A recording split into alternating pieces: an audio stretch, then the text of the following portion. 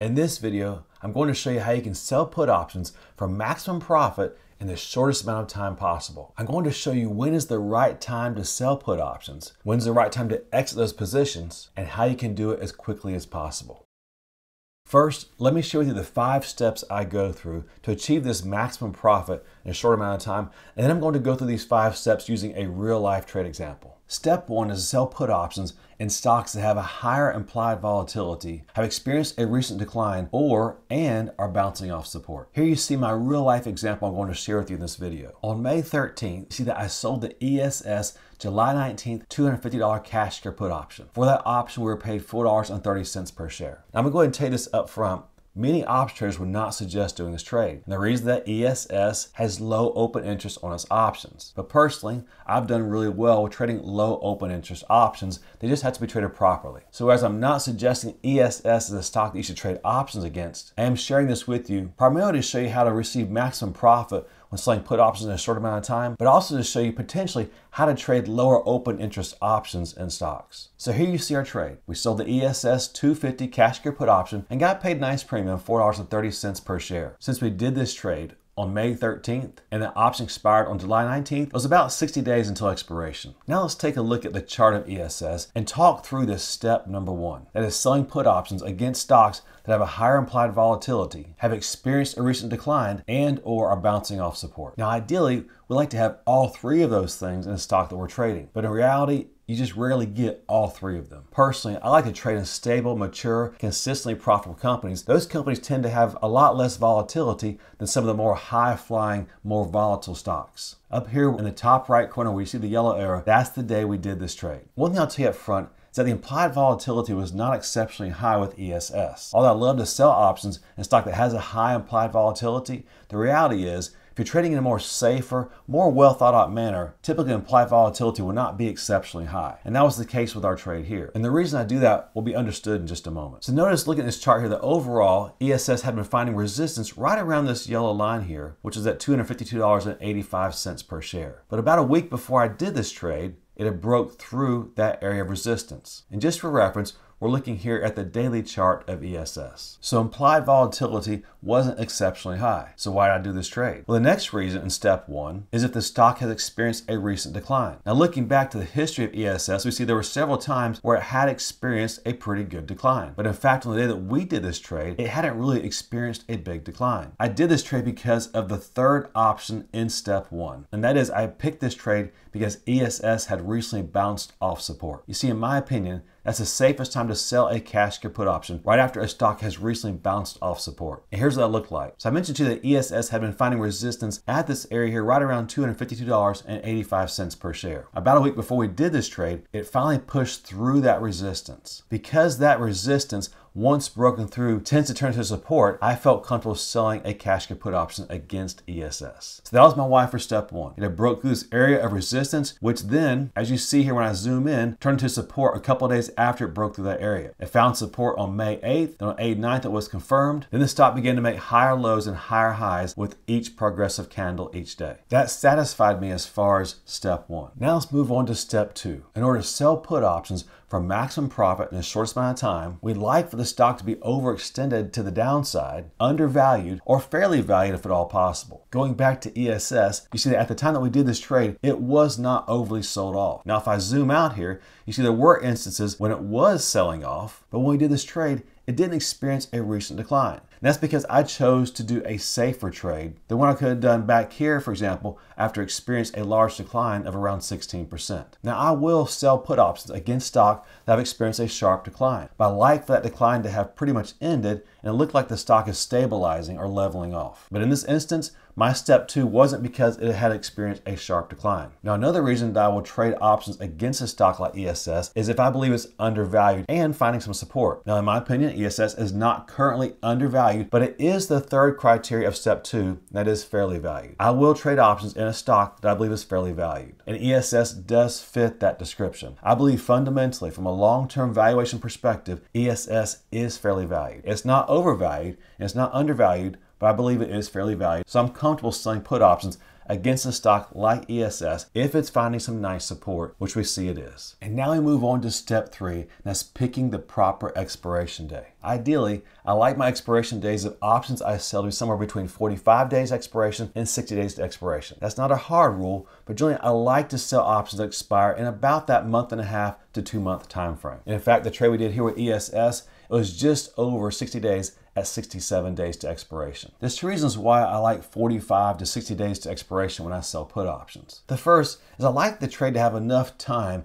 to work in my favor. The second is I like there to be enough time decay or time value premium, otherwise known as theta, so that I have theta working in my favor. When you sell options that are somewhat close to at the money or even out of the money, theta or time decay should work in your favor. The 4th step is to pick the strike price of the put option you sell. In my trade here, you see that ESS was trading for right around $260 per share. Remember, we sold the $250 strike price. So I sold that put option about $10 out of the money or below where ESS was trading at when we did this trade. I did that because number 1, it was below the area of support it had recently found, which is right around $252.85 per share. It also allowed ESS to decline and my put option not be challenged. You see, it could decline by $10 and I'd still be totally safe on this position. When you're selling put options, you just have to weigh the risk. If you sell a closer to at the money put option, then obviously the risk of the option going in the money or being in the money expiration is higher than if you sold a farther out of the money option. But then also keep in mind that you'll get less premium for selling that farther out of the money option. So you just have to think through and weigh the risk and reward potential. It's important to balance aggression with safety when you're selling cash secure put options. And step 5 is to manage the trade properly. There's multiple things to think about when you manage your trades, and I'll go through them with you in just a moment when I talk through in detail on this specific trade.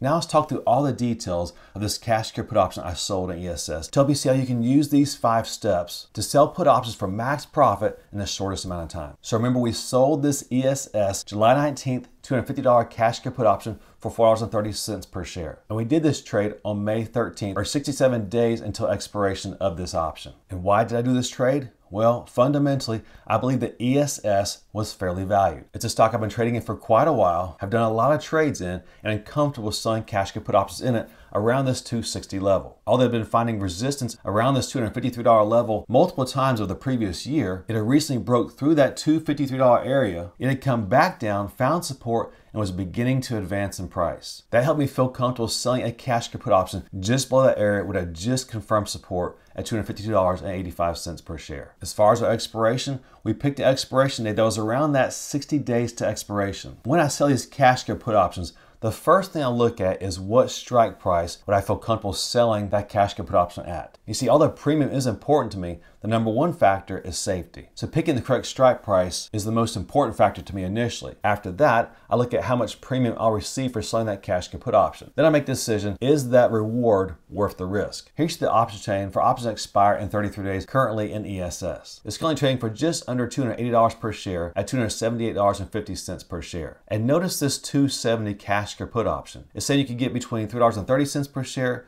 and $4.40 per share. Again, keep in mind, this has very low open interest. So if you don't like to trade in low open interest stocks, well, ESS is one that you definitely don't want to trade in, but it still serves as a nice example of how to trade in low open interest stocks, but more importantly, how to sell put options for max profit with minimal time. As you see here, our estimated daily time decay, or theta, is 7.8 cents per share per day. So if we sold 1 cash secure put option, that'd be the equivalent of 100 shares. So we expect this cash secure put option that expires in 33 days at the 270 strike price to lose in value about $8 per contract. And that's if everything else stayed the same. The price stayed the same, volatility stayed the same, interest rates stayed the same, all other Greeks stayed the same. This should lose about $8 per contract per day. So to recap, in picking my strike price, I number 1 look at what strike price I'd be comfortable selling that cash secure put option at. Since ESS had recently found support right around $253 per share, I felt comfortable selling that cash secure put options below that at $250 per share. If you wanted more room to be wrong, you can look to sell the 240 cash secure put option. Your potential return wouldn't be as high,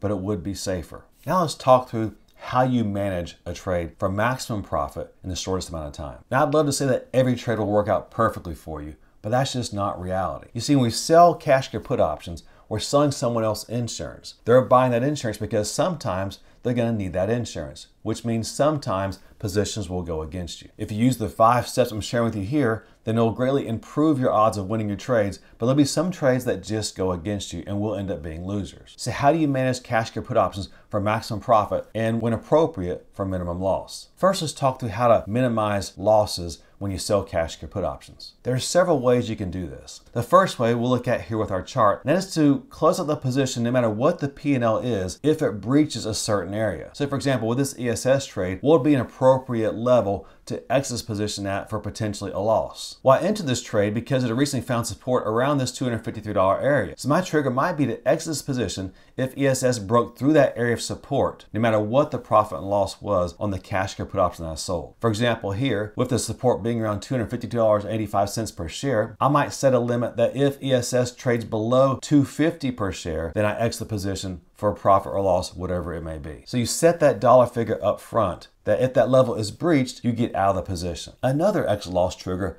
might be when a position goes against you and it's reached a certain level of loss. For example, here's a bullish put credit spread that we're in with the Russell 2000. The ticker symbol is RUT, and it's about 10 times what IWM trades for. I'm sharing this because this one has gone against us a little bit since we entered it a couple days ago. So as you see here under average price, we received $2.92 per share for doing this bullish put credit spread. My exit loss trigger on this position is that if it reaches an unrealized loss of 3 times what I received up front, or 3 times $2.92 per share, then I will get out of the position. If you do the math, that equates to $8.76 per share times the 100 shares we own, which would come to, if this position reached a loss of $876 total for the position, then I'll exit it, no questions asked. Here you see currently under unrealized P&L, we're at a negative 187, so we still have a long way to go before it reaches this $876 loss. But looking at your position P&L is another way to easily make a decision if you need to exit a position. So those are a couple ideas on how to exit a position if they go against you. But what about when they go in your favor,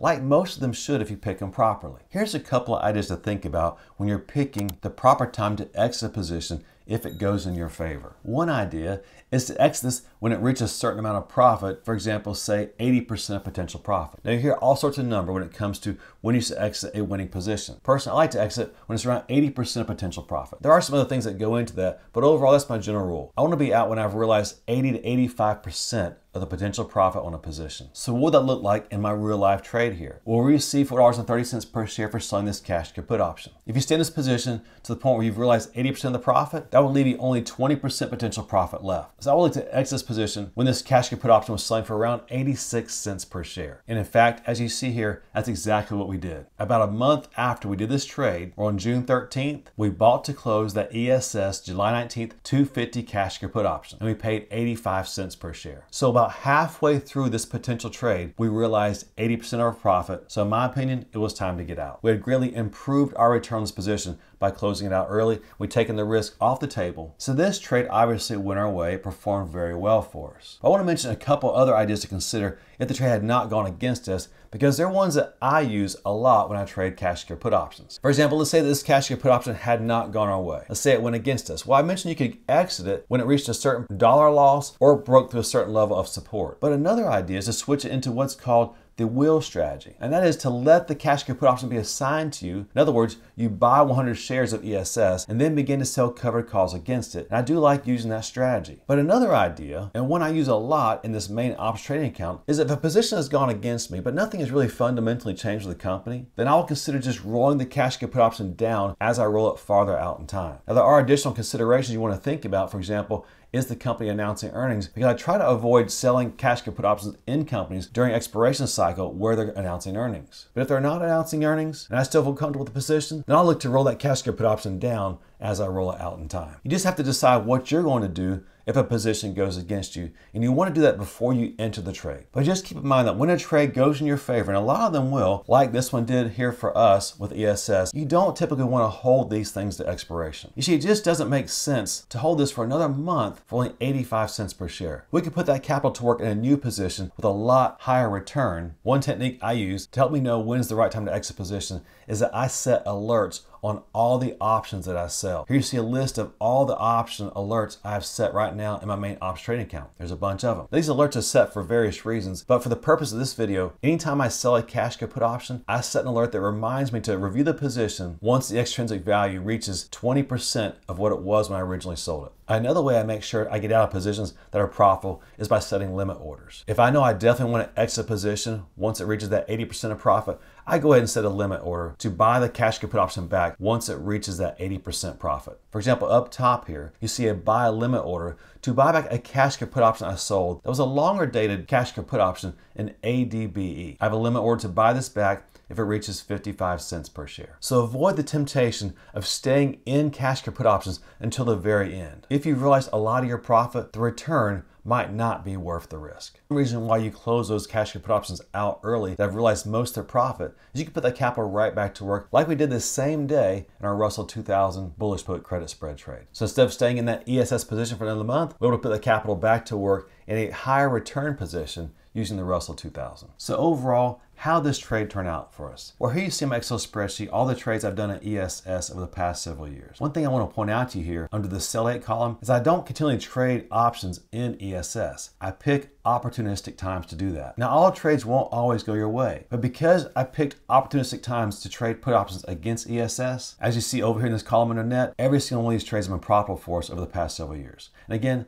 this doesn't happen all the time. We definitely have trades go against us, but we have a lot more that go in our favor, as you see here. Here in this yellow shaded area, you see the trade that I just shared with you in this video. Overall, we ended up with a nice profit of just over $343. Although we had sold the third Friday of July cash good put option, we closed it out a month early. Because of that, we greatly improved our return. If you run the return on capital annualized this position, or basically what we had at risk if ESS had gone to zero, we realized a 16% return on capital. If you were to run the return on margin, or how much our broker requires to have set aside for this position, as you see here in the bottom right corner, our return on margin annualized was 154%. Using this 5-step process when you sell cash good put options is a way of maximizing your returns and decreasing the amount of time you're in trades. If you'd like to get an alert whenever we buy stock or sell options, check out the benefits of becoming a Patreon down at the link in the description below. Knowing when is the best time to sell cash good put options is vitally important if you're to be a successful long-term option trader. To see some of my favorite technical indicators I use every day when I sell options,